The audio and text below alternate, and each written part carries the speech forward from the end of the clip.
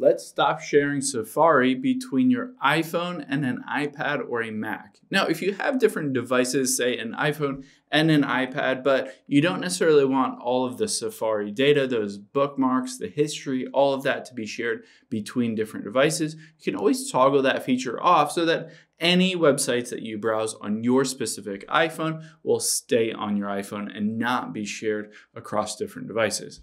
To do that, let's hop into our settings here and we'll just tap our name at the very top.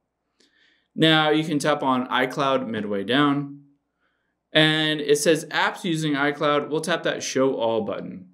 Now on here, you can see towards the bottom here is Safari. All we have to do is toggle that off and it says turn off Safari. What would you like to do with your previous synced iCloud Safari data? You can either choose to keep it on your phone if you want all of that history, the bookmarks, everything like that.